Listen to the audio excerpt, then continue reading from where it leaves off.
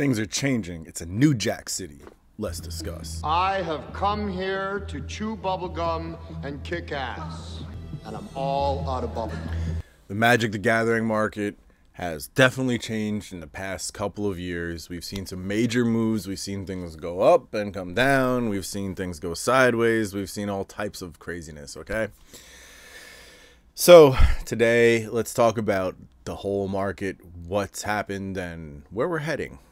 So what happened over the past few years?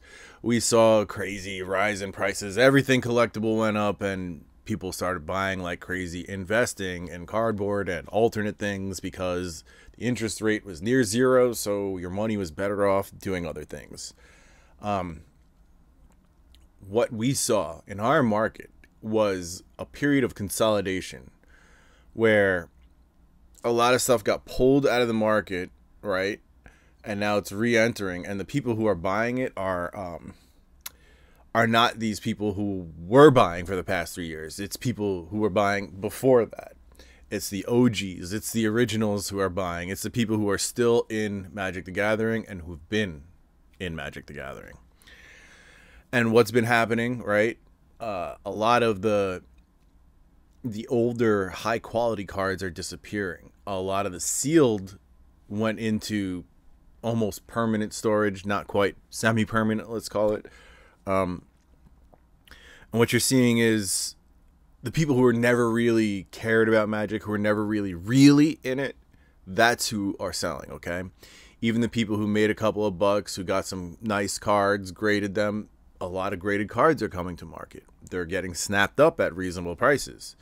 So this period in the past 3 years is kind of a period of consolidation where the market, the open market, a lot of stuff came to market and it got drained, and that's what's occurred, right? And those people sell it again, but what's happening is the high-end stuff is getting put aside, and the low end, the moderately played, the heavy played items are getting pushed back into the market. The condition cycling that I've been talking about for a long time has happened to such an extreme that it's near impossible to find a 9.5 raw card out there. Like, go on eBay or TCG Player, buy near mint, you're getting cards that'll grade an 8, 8.5.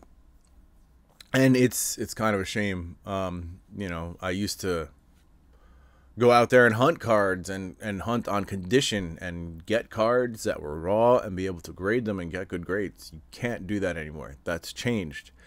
In this new market, we have serialized cards. That's a whole new thing, right?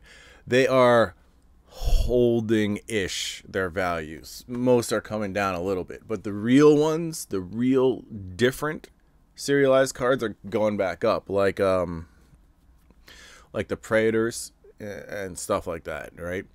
We now have interesting chases akin to old school masterpieces like the neon inks from Ixalan and also the emblems from Ixalan. Ixalan was a great set. It showed what Wizards could do aside from serialized cards.